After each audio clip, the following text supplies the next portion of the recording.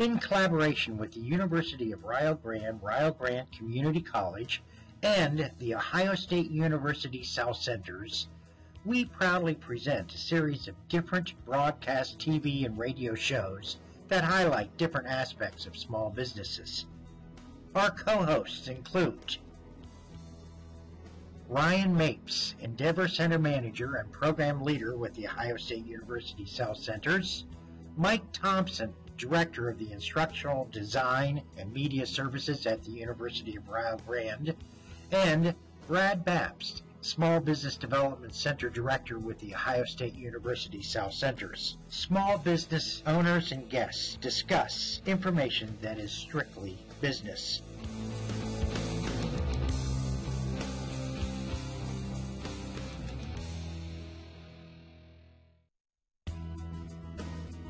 In collaboration with the University of Rio Grande Community College, and if you've noticed, we're not in Rio Grande. We're at the OSU South Centers in a makeshift studio that the people here at the South Centers have provided.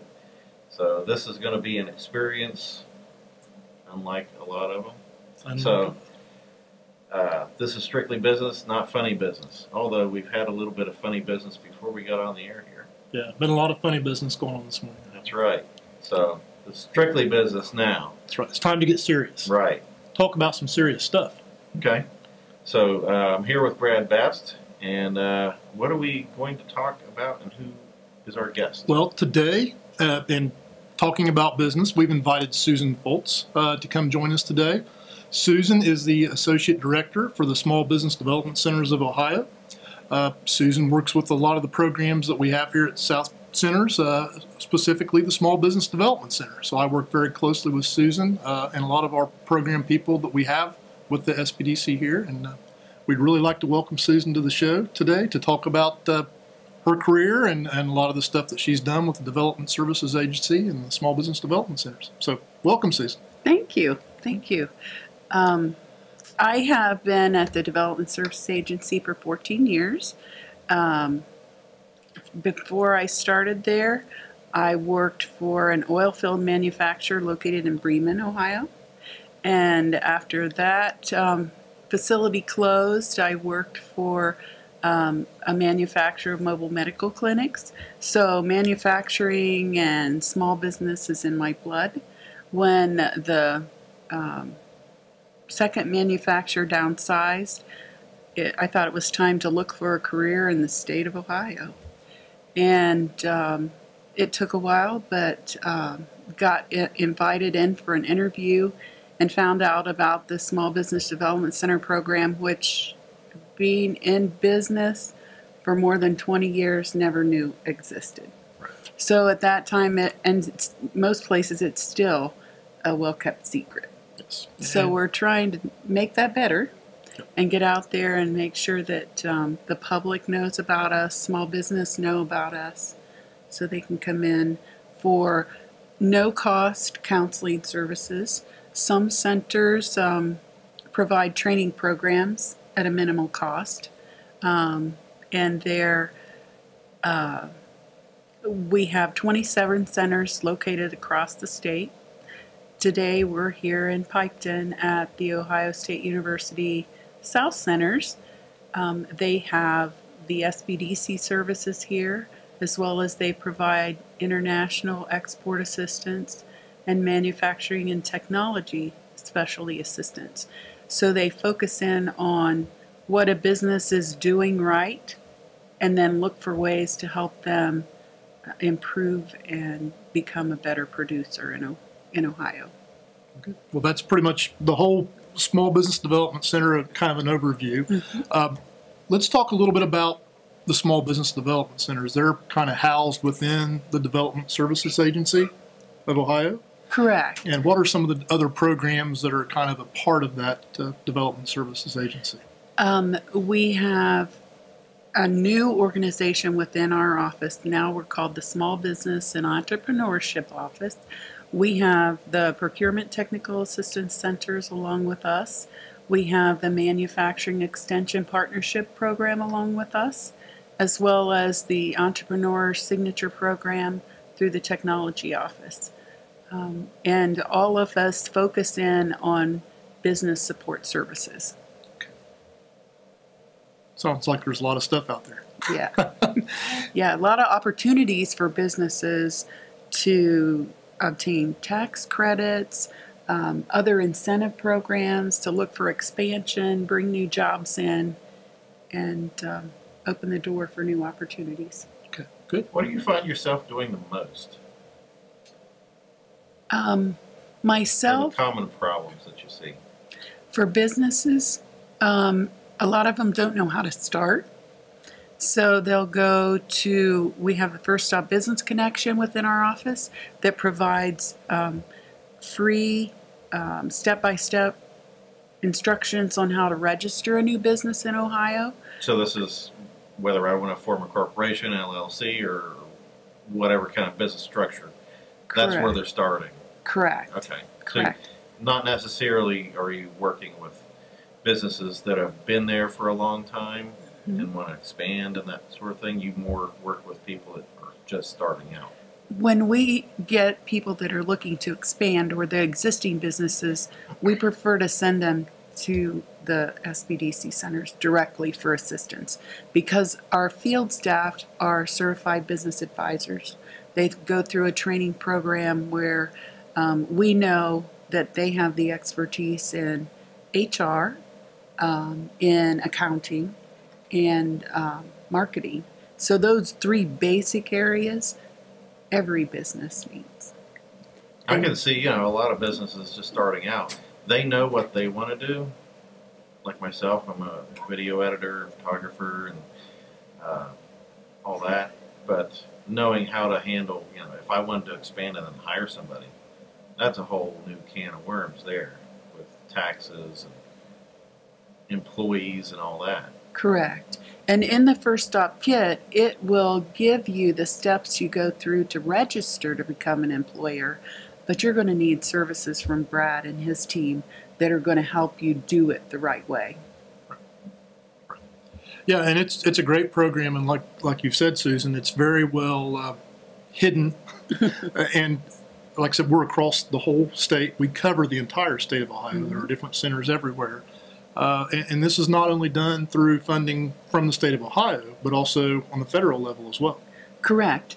We get the lion's share of our funding from the Small Business Administration, and then through the grant we have with them, we're required to match those dollars 1-to-1.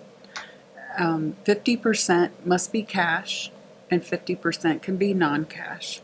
So the 50% cash, the state provides a portion of that. And then we come out to host organizations like Ohio State University South Centers to add an additional component of match. It helps to make the program more dynamic. It gives the local community a say in what happens in their local program, because it is their investment. Right. That skin in the game. Just like we tell business owners, if you want to start your business, you need to bring your own money to the table. You're not going to start it on somebody else's money. A bank's not going to lend you all the money you need to start a business. Correct. You need to have some investment. Turns up the heat a little bit. Yes, it does. Makes you a little more dedicated to your project. Yeah. Everybody needs motivation. Yes. Yes. You mentioned, the G word, as we call it in business counseling, grants. And basically the program that we operate from that funds the services we provide is a grant. Correct. So there is a lot of truth to the myth that's out there that, there's millions and millions of grant dollars available to help small businesses get started. But a lot of that is in the form of technical services that are provided to you for consulting free of charge.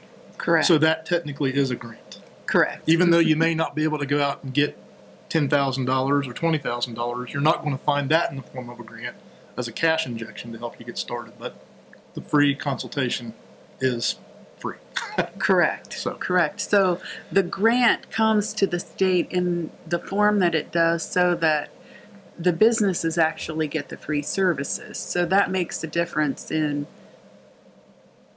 your local investment, how you want to handle all of that. Yeah, and a lot of the times that we tout with the small business development centers, we measure how much success we've had and how much money the businesses that we work with can borrow from the bank, how much capital they invest in their project. But one thing that we truly don't capture is the amount of services we provide to them to help them make really good educated decisions on how to invest their money, or maybe it's best that they don't invest their money in their dream. Right. So sometimes we don't capture that savings that we provide. Mm-hmm. Right. Now, both of you maybe, of the ones that don't make it, you've had lots of successes, but the ones that don't succeed, is there a common theme of why they didn't take your advice, probably, maybe? Or why would a business not make it? Well, from my experience, it's the lack of planning up front. They don't put together a business plan. The cash flow aspect. They don't put together cash flow projections for the business. They go ahead and start the business, invest build it, the and money. they will come, they think. Sometimes doesn't always work.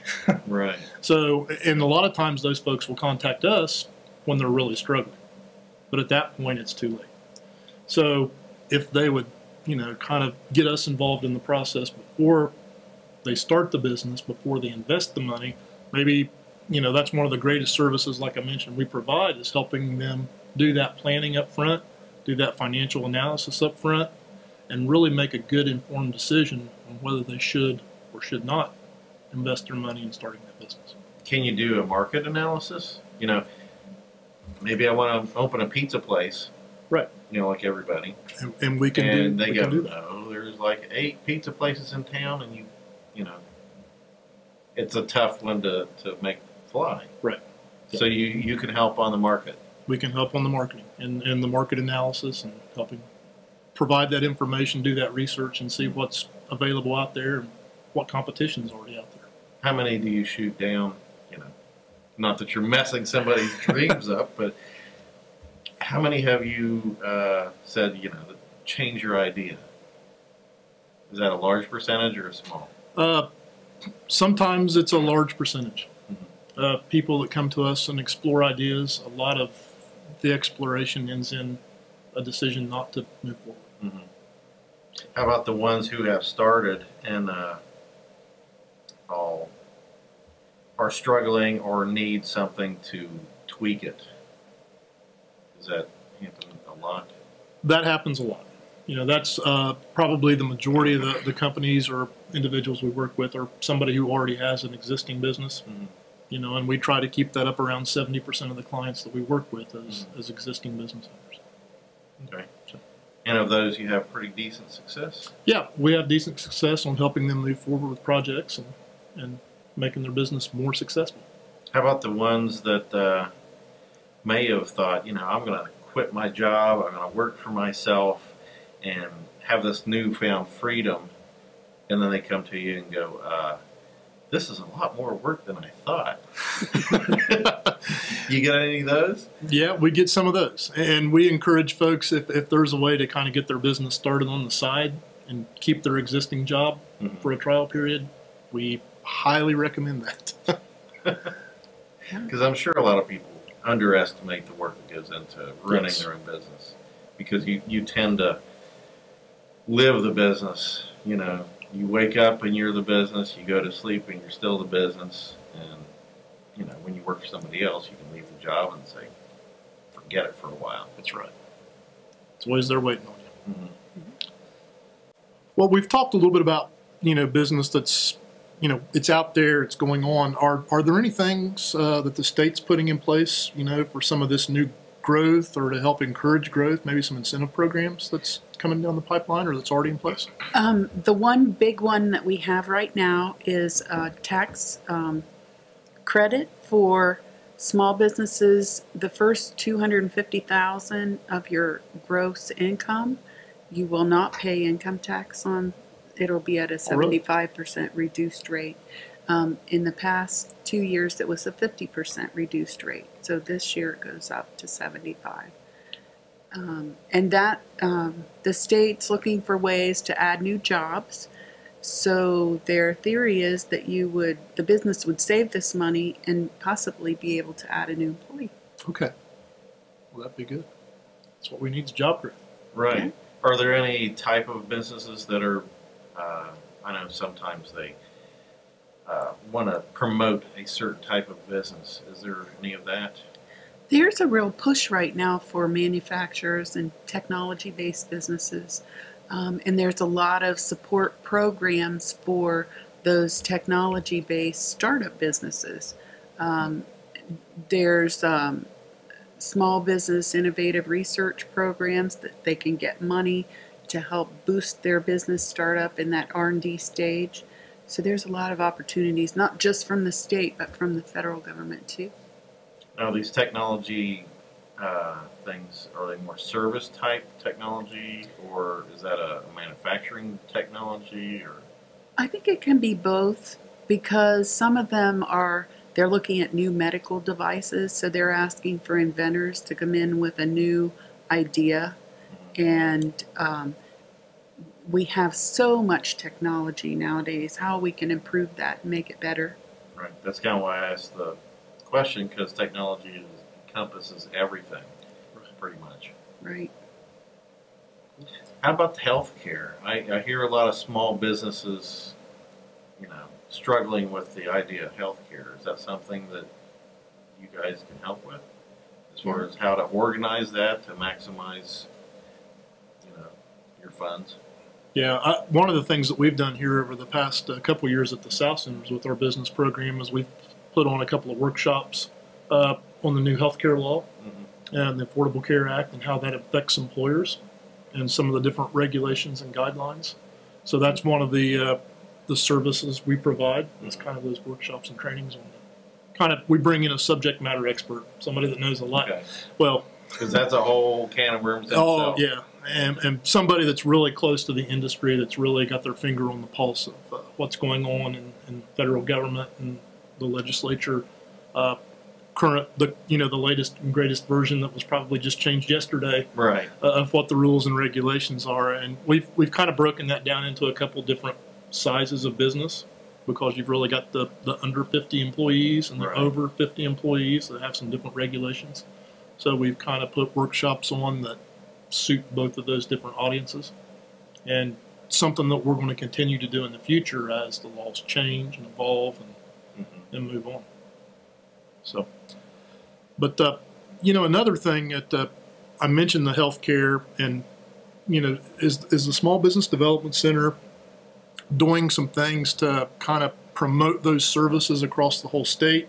We have a lot of different subject matter experts within the centers.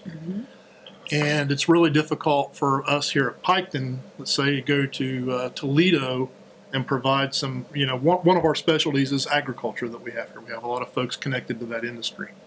The Toledo area, their Small Business Development Center really doesn't have any of those industry experts there.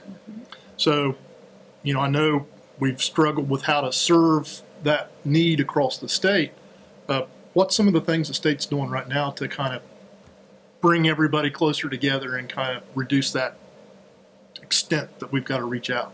So, actually, that's a good question, because we're working on a project that is a virtual Small Business Development Center, and we call it eCenter. We're going to be able to allow businesses to come in and search for expertise from across the state. We'll give them the platform for counseling, for training, and educational tools that they'll be able to use online and not have to spend all the time traveling. Okay, that'd be great. And, a lot of times we have businesses come to our center and have, some specialty needs, whether it be, how do I put together a drug-free workplace program for my company? Right. Well, I don't know. We really don't have any experts in staff that do that, but maybe there's somebody in the network across the state and where they could go and grab that information from them. So that'd be a great benefit right. to all the businesses. And even connecting other state agencies, because workers' compensation would be able to help them. They have an actual outline to help someone do something like that, create the drug-free workplace program. And some of the things we see, your expertise in agriculture is needed in Northwest Ohio. We look at central northern Ohio, where farming is still a pretty big industry. Right. But then we've got your cooperative center, and we've referred people to come to you in the past for additional assistance in that area. That we know where the expertise is. It's making the dots, connecting the dots, and getting them to the right place. Right. And you know, a lot of times people ask me what I do as a business counselor, and you know, it's easy to sum up, like you said, connect the dots. You know, I've said I'm a dot connector. You know, I don't need to know everything. I just need to know what resources are available and where to go get them, Right. and how to connect that business with the appropriate people that they need to make their project happen. Yeah. And that's the beauty of the small business development centers across the state, is we're very well connected with all the different agencies in our region, and then we build that layer up to the next at the state, and we know all those people there, and we can help them swim through all the mazes of getting where they need to go. Right. Right. Because I know from my own personal experience coming into the network about 10 years ago, it took, you know, a couple of years to get a feeling of what all's out there in economic development and business. Correct. So. Correct. And even in the 14 years that I've been at development, to learn what the rest of the network does, what everybody's expertise is, to be able to connect somebody that wants to start a child daycare. Our Springfield office is an expert in that area. When we need people that want to help nonprofit organizations, and we assist them because most of them are employers, so they need those HR experts just like everybody else. Lorain Community College does that very well. Just this past year we did a very in-depth market research project, and Ohio University in Athens led that group with yours, and Rhodes State College. So it's knowing all of those people that make a difference. Now, with some of the trainings you had mentioned earlier, brought to mind that I think most businesses probably need insurance. Can you lower your insurance by having certain trainings, safety, and your interpersonal communications, you know, sexual harassment trainings? Will those affect your bottom line as far as insurance? Probably not as much as insurance as it is to have all of those in your employee manual. So then you've got yourself covered for everything that would come up down the road. Right, right. But insurance, there's opportunities where you can buy into group packages. Do a lot more with your workers' compensation rates can be reduced when you actually go in a group together to buy that package. And some chambers offer that service, and other partner organizations. So those kind of unique opportunities we kind of keep an eye on. Okay. Well, you know, that's a lot about the small business development centers and stuff like that, and Susan, with what you do at work, what are some things you like to do for fun? What are some things you do outside of Columbus and outside of the Development Services Agency? My husband and I have a family farm. We're located in southeastern Fairfield County. We raise soybeans, corn. We used to have a lot of animals, but we don't have the animals anymore. We've raised 6 kids, and when they all left home and the cattle would get out at least once a year, it's not fun to go do that when there's only 2 people. That's right. Instead of getting up this herd in the middle of the night, and we could say, okay, you guys come on out here, the cows got out, we all have to help. But They sneak under the fence. yeah, they jump over the fence. Yeah. So farm life is a part of my history. It's a part of me. We grow a big garden and make sure that they have a lot of food that they need. We have 9 grandkids, so we have a lot of bonfires and do hay rides and have fun with them. Good. So business ownership is still a part of your background, along with the assistance work that you do. Yes. And I think that's one of the things that makes our small business development centers across the state very strong, because a lot of the consultants that we have own their own businesses. Mm-hmm. So we've been there and kind of done that, and we understand the value of what business owners are trying to do, the importance of the situation that they're in. Mm-hmm. We understand. We can put ourselves in their shoes, right? And we know it's serious to them what they're working on, their projects, and sometimes it's their livelihood that's at stake. Right. And Brad, our network is so passionate about helping small business owners. They feel very rewarded when their clients are successful. Mm-hmm. Right. And a lot of the surveys that go out reflect that, right, from the feedback that we get. Right. Through our program, we try to survey the clients on their satisfaction. Mm-hmm. We also survey them about their economic impact that they've been able to garner because of the services that we offer. Right. And we're able to perform and leverage those results and keep our grantors happy. and find ways to add money in, grow the program. Right. And we're always looking for ways to bring new programs to the table for those businesses, right, and be creative to address current market needs. Right. And we really need to be looking for those opportunities, because we want to be valuable to the business owners. We want them to have a reason to come to us for assistance. Exactly. Yeah, and that made me think that I don't know what the numbers are, but the majority of jobs, people think that a lot of them, jobs come from big companies. There are more jobs in small businesses, right?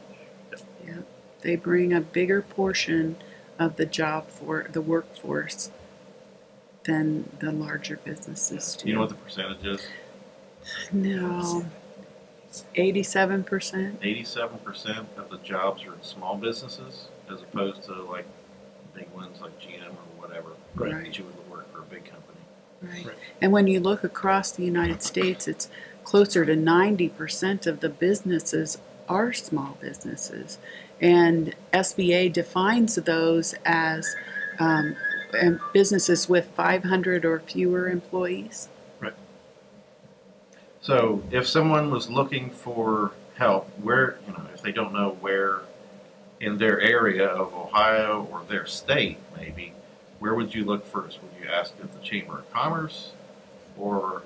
They could actually go online to www.ohiosbdc.gov, and that'll take them to our website, and they can search for a location near them. They can also request electronically to have a counselor call them. And that's nationwide? That's actually Ohio. That's Ohio, okay. Right. I wasn't sure. But then there are ways for them to connect to other states have similar programs. Right. So, mm-hmm. Yeah. So I guess Google that. Yeah. Yep. If they Google SBDC, all kinds of things will pop up. Mm-hmm. That's right. Okay. Well, thanks for watching this version, I suppose, of Strictly Business. And we'll see you back in the studio probably next month. That's right. All right. All right. Thank you. See you then.